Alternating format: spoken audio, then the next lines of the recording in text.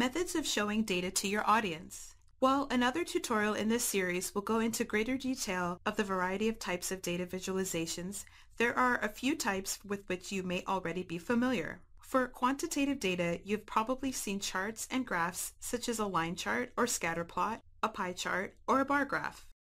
A line chart or graph is used to illustrate the difference of two quantities on the x and y axes, with a line connecting each of the data points to show the degree of difference, if it's increasing or decreasing.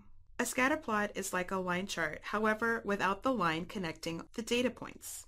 A pie chart is a graph that looks round like a whole pie, with slices indicating different categories.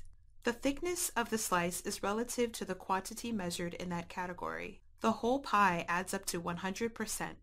A bar graph uses parallel bars to indicate a comparable measurement of varying lengths and quantities.